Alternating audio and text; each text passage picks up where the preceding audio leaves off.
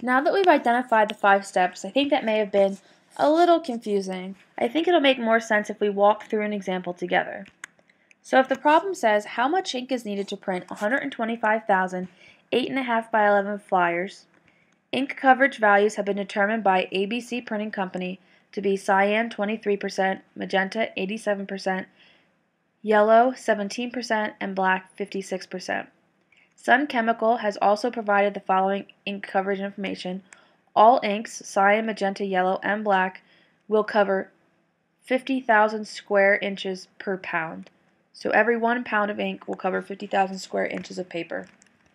If we go back to our step-by-step process, you can either reference this slide or I will give you the numbers again as we go through it.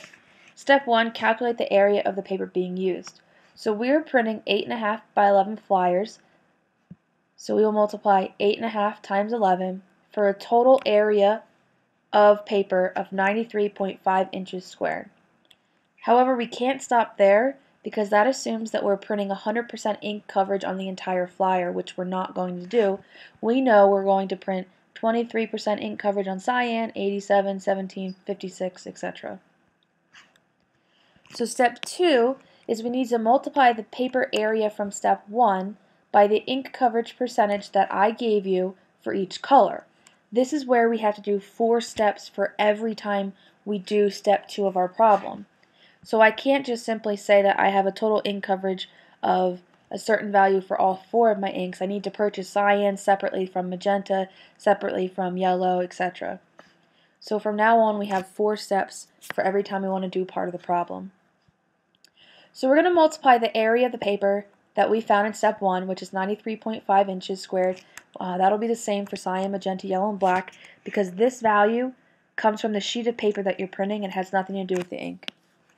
Then we're going to multiply it by the percentage of ink coverage for each color. However, we cannot multiply by a percentage, we have to multiply by a decimal. So in order to come up with these values, I took the percentages that were given to me in the original problem and I divided by 100. When you multiply across, 93.5 inches squared times 0.23 should have come out to 21.505. 93.5 inches squared times 0.87 should come out to 81.345.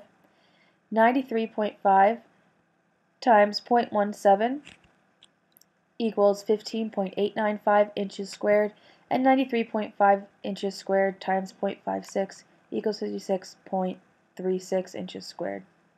Do not round any of these values. If you round the values, it will drastically throw off the final pounds of paper you need to purchase, because again, we're still only calculating based on one sheet of paper. If we're printing 8 million sheets of paper and we're off by 0.01, if you do the math, we're off by a lot more than 0.01 when we multiply that by 8 million.